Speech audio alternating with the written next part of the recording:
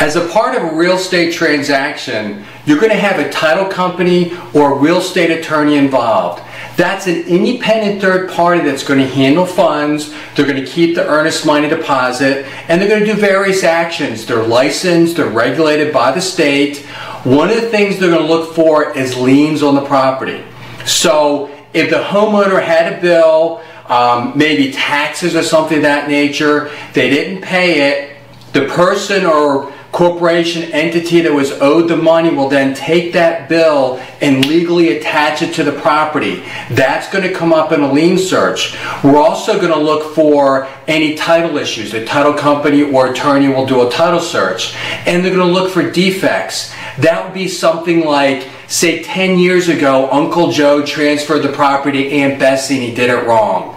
That would be a title issue that would come up, they would address it, they would fix it, and they want to make sure that when you receive the property, it's clear, there's no claims to the property, and they're also going to issue what's called title insurance. So if they miss something, it'll be covered by the title insurance. So in 5 years after the sale, somebody or something comes forward, an entity, a corporation, claiming rights to the property, you'll be covered by the title insurance.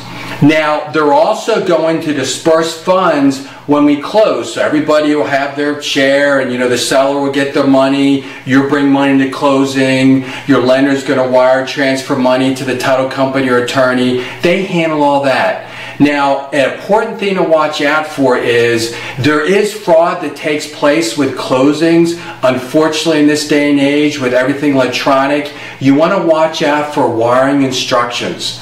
When you have wiring instructions, you really don't want to receive them via email, because somebody can hijack the email, insert their wiring instructions, and the money's wired to the wrong bank account.